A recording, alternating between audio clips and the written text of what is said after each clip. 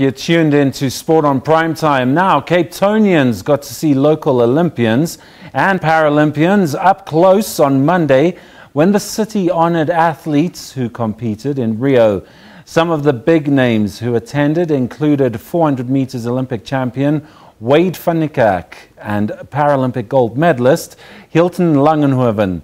A proposal has been made by the city of Cape Town to rename the Greenpoint Stadium the Wayde Niekerk Stadium. A day to celebrate athletes, able and disabled, who did South Africa proud at the recent Games in Rio. At times it represented a political rally with politicians milking the media attention, but the fans came out in their droves to pay their respects to their heroes. We are all very proud to be here today to welcome our Olympians and our Paralympians, to congratulate them for their achievements. We are very, very proud of them as South Africans. They are the best. Understandably, Niekerk was the centre of attraction, and the athlete who broke Michael Johnson's 17-year-old world record had his work cut out to keep all his devoted fans happy. I just want to go out there and inspire each and every South African out there to go out there and achieve their dreams and go out there to live out their dreams. I'm representing them the same way they're representing myself, and I'm going out there just to lift our country's flag out high.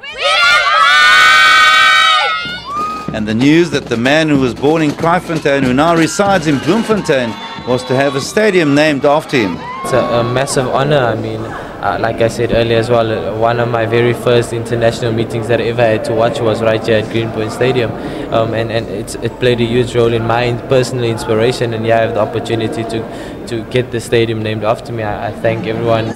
While Niekerk stole the limelight, it was a day for all athletes to soak up the atmosphere and adulation from the public.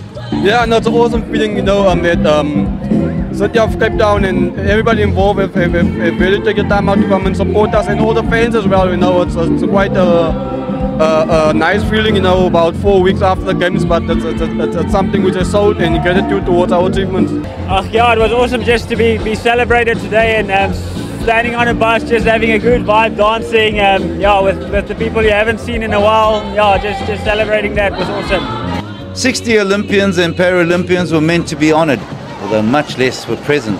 Politicians and administrators outnumbered the athletes. It was ever a day of celebration to the athletes that have kept the South African flag flying high. Craig Marie, SABC News, Cape Town.